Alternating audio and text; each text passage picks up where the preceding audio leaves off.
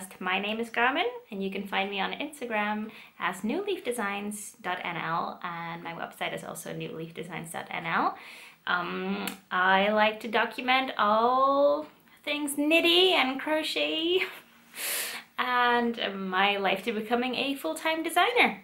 I'm recording this little video because I wanted to show off my finished object, which is my sweater. More on that in just a minute.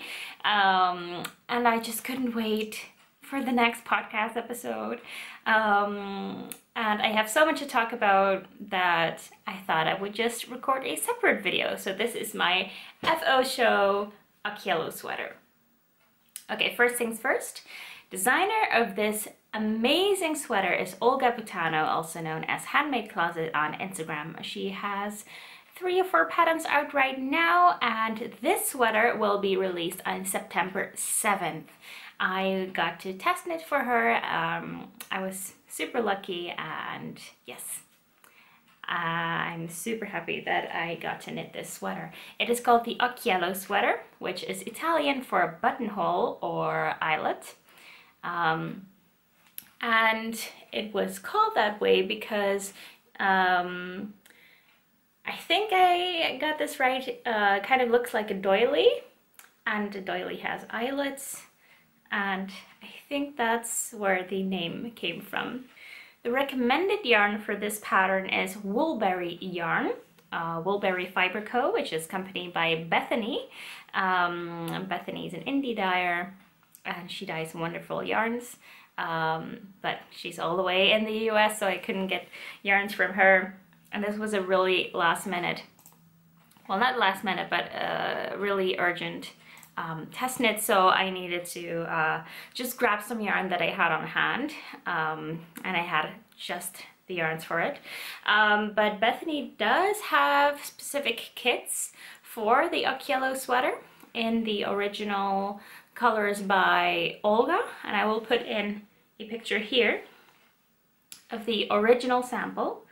It's beautiful. It's kind of similarly colored. It's also purple and red, and with a white contrast for the lighter color in the color work, and then a peachy color for the rest of the body.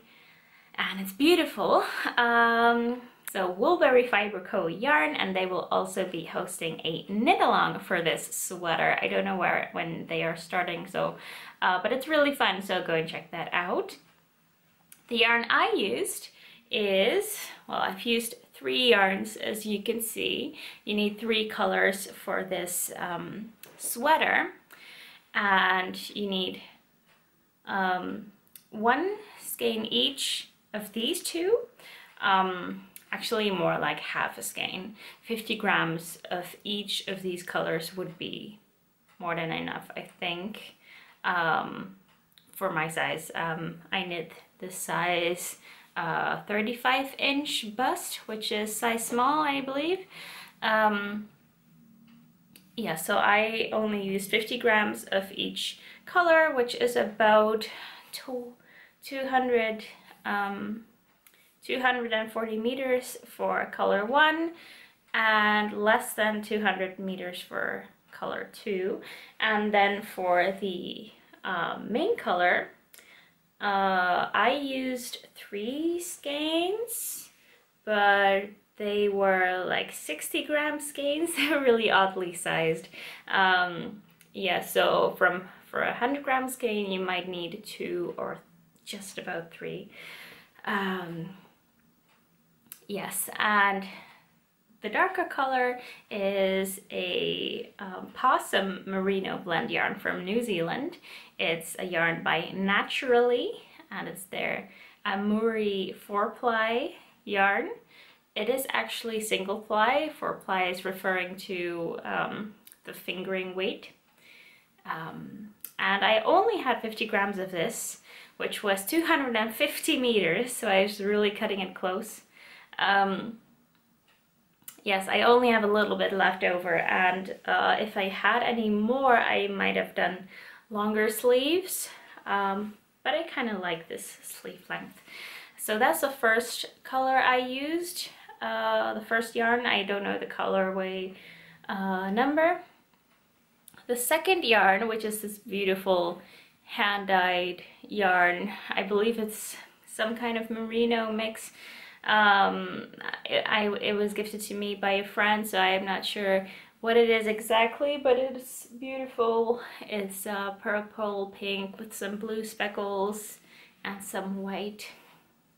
Yes, really nice. And the main color, the main yarn, is also a single ply, and I even have the tag.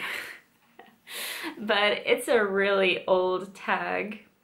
So can-dyed yarns, or candid yarns, or can-dyed yarns, no.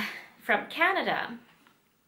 Lightweight yarn, it's 100% virgin wool. Oh, and each skein was 57 grams.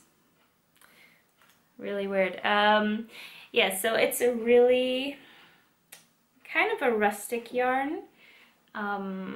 Very sticky in a way that the fibers kind of cling together, which is perfect for color work. So that's really, really nice. It has lots of colors. I'm not sure if you can see that. It's mostly light purplish blue, but there are spots of brighter blue and spots of pink in there, and yeah, just some varieties of pink and purple and blue. So I'm really pleased with this sweater. I'm gonna give you a better look at the sweater. Let's see if I can do this. So I'm gonna move my chair out of the way. This is the sweater, and I haven't blocked it completely yet, which is why there's this line here. I blocked everything but this, because otherwise I would have to wait too long to make this video. So I think this will just disappear after blocking. This was merely to see how long I needed to knit the sweater. So 3/4 length sleeves, which I really like. I like the length of the body as well. There's not too much positive ease, but it's not too small either, so it's just a really nice sweater. And yeah, I will tell you something about the short row shaping in a bit. Yes, but this is how it fits.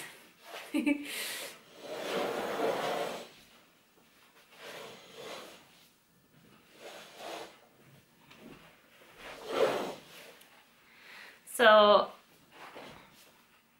the construction is top down. It's cast on at the neckline, and then you work in the round, separate for the sleeves, and everything is knit seamless, which is really nice. It was my very first colorwork sweater, but I didn't really find it difficult. It wasn't my first colorwork project, I must say. Yeah, so top down construction, and there is some short row shaping at the back. So the back short rows are used there so that the back kind of comes up higher. But I feel like it could have been even higher. Sometimes when I'm sitting, the front of the sweater will really come up and like be uncomfortably high. So while the back could use some more height. So I'm frequently pulling it forward. So if I would knit this again, I would do more short rows at the back. That would be very easy to adapt because you have the short row instructions, and then it just says repeat a number of times, and I think you would just be able to do it, like to repeat it even more times. I don't think you would have to really pay any other attention to it. I think it would just be a simple fix. So if I would knit it again, I would do more short rows because, yeah, I think it would benefit the fit. Yes, and then the color work, it just flew by. I think I had the color work all finished within a week. While I thought it was going to be the most difficult part. And in a way, it kind of was the difficult part, but it wasn't really difficult, it was fun. It was a really fun section to knit. And I have to say, during the test knit, of course we got the first, we got the draft of the pattern, and at that time there was still a an error in the color work chart, which I don't mind. It just looks different from Olga Sweater. So so in the color work chart, this section should have been different. So here there are 3 dots, and here that should have been just a small triangle, and it should have been blank above. And you can see that on Olga Sweater. I'm just gonna put in a little picture here. So you can see that she has a little triangle here. And that wasn't in the pattern yet, but I really don't mind. I really like it this way. But just bear in mind that when you knit the sweater, it won't look like this. It will look like Olga's version, of course, as she intended. I was very pleased that the color work was designed in such a way that the floats are very short. I really don't like long floats. Floats are the strands that are unused, so they're on the back of your work, but so at most there would be, well, in some places there's a longer section, so let me just count. Yeah, in one section there are like 12 or 13 stitches of just one color, but usually it's about 4 stitches at most for one color, which is great because if your floats are too long, then they can snag on things, and the fabric will pucker. So when there would be longer pieces of just one color, then I would catch the floats in the back. I usually catch it every 3rd or 4th stitch. Yeah, and it's really nice. I'm used to catching floats that often because I've only knit color work socks so far, and with socks you really don't want to like snag the yarn on the inside. I guess it's less prone to snag with sweaters, but yeah, I just didn't want to take any chances. And one of my followers on Instagram mentioned that the color work kind of looks like my cat, Momo. And I think that's so cute. I mean, yes, it kind of looks like these are the eyes and this is the mouth. And if you just kind of imagine, yeah, looks like a kitty. So that's really cute. So now I keep seeing kitties everywhere. Yeah, really cute. And there is some 3-strand color work right when you join main color. So it's just a couple of rounds, but yeah, I think 3-strand color work is very fiddly, and I'm sure most of you feel the same way. And there's also some 3-color work around the cuffs. and I haven't really figured out a way how to do it properly, but so yeah, so the floats of the main color yarn are really long, but it doesn't really matter because my main color is a very sticky yarn, so it kind of just stays in place, and that's really nice. I was knitting it by having 2 strands on my left hand, and I pick the yarns, and the 3rd strand I would have around my right hand and I would throw with it.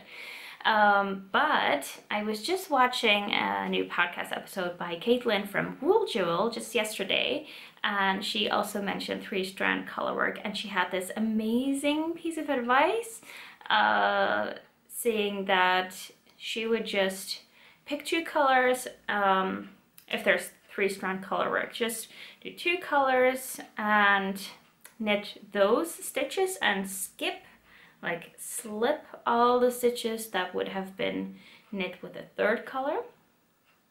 So you do 1 round with just 2 colors, and then do another round with a 3rd color and just knitting the stitches that you're supposed to knit with the 3rd color, and all other stitches you just slip. And my mind was blown. Yes, it was an amazing piece of advice, and I think I'm gonna try that next time. Yes, because just juggling with 3 strands is not very enjoyable, and it was just a couple of rounds, so I think it would have gone quicker if I used Caitlin's method, so I'm gonna do that next time. Okay, about the fit of the sweater, so I really like mine, how mine turned out. It has just the right amount of ease. The pattern is designed to have 5 to 10 centimeters, so that's 2 to 4 inches of positive ease. But please note that the sweater in the picture, in the pattern picture, has 8 inches of positive ease, so 20 centimeters, and I only noticed that afterwards. So in the pattern picture, the sweater looks very oversized, and the color work yoke was very long. It just seemed like it was way longer than mine, but of course, since, you know, I know now that Olga knit a bigger size, but I was just, I couldn't figure it out because I thought, I don't knit very tight, I knit very loose. How can it be that my sweater looks smaller? So I couldn't figure it out. Yeah, because I did a gauge swatch, and the recommended gauge is 26 stitches to 10 centimeters, and I had only 22 stitches per 10 centimeters. So my stitches were way bigger than Olga's stitches, and I was already knitting it with a smaller needle. I was knitting it on a 3.5 millimeter needle, which is US size 4, and the pattern has a bigger size, is 3.75 millimeter. It's not that big of a difference, but I had 4 stitches less per 10 centimeters, so that was quite a big deal. So that meant that if I was going to knit the size in the pattern, that mine was going to be much bigger. Yes, so I knew that beforehand. I didn't want to knit this yarn with an even smaller needle, because knitting it on a US size 4, so 3.5 millimeter, was already feeling like, okay, this is about as small as I can go. I think otherwise the fabric would feel very stiff. It is already a very stiff yarn, so I didn't want to, you know, go down even further, since then it would be an unpleasant texture. So I decided to just go for it, mainly because I didn't have any other sweater quantities of yarn, and it was quite a short-term project. So I just cast on, and I cast on with 3mm needle. It also says in the pattern to use a smaller needle, but I use an even smaller needle since my gauge was a bit off. And I really like how it fits here. And at the color work, I switched to the bigger needle, to use size 4. Because color work is kind of tighter than regular stockinette, so I knitted on the bigger needle. And this fits fine, but of course, as I said, color work is tighter than regular stockinette, so I knew it was gonna kind of grow bigger after I ended the color work. But what I didn't really expect, or what I hoped that would not happen, is that it would kind of balloon after the color work, but it did. And I had knit the sleeves, both of the sleeves before knitting the body, and the sleeves, I love how they fit.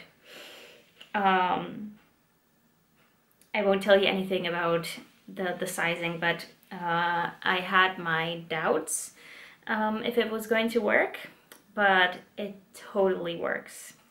And yes, I'm not going to tell you anything about it because it's a paid for pattern, but and the cuff, never seen it on any other sweater, but I really like it. It's a really nice technique. Yes.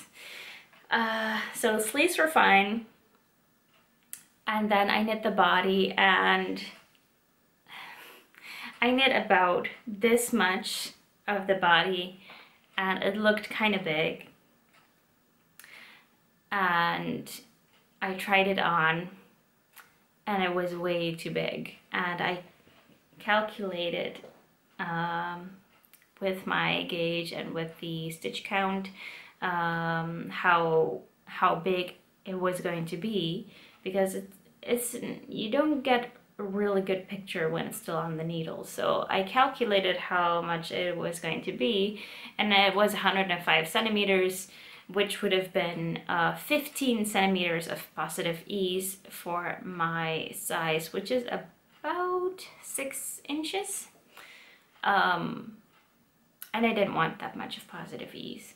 So I calculated how many stitches I would have to decrease. I recorded a separate video on that, on calculating how to get the pattern to work for your desired measurement.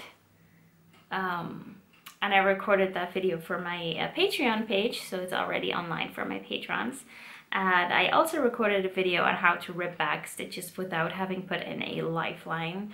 So I ripped back until right under the sleeve separation, and I decreased some stitches, which I'm not sure if you can see, but I decreased under the arms, and yeah, it's a much better fit. So I'm really happy about that, that I was able to kind of fix it, and it doesn't have a balloon effect.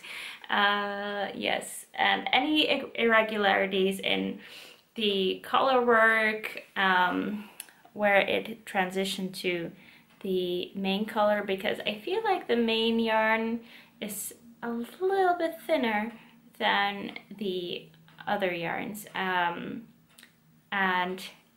it was just kind of creating this weird change in texture.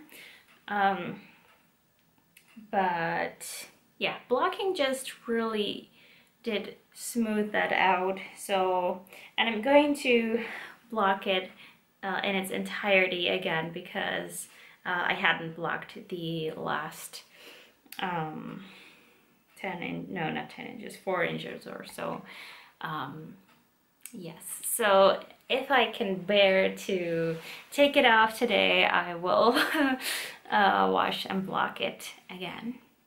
And as I said, I knit the sleeves before I knit the body, which is my preferred way of knitting a sweater.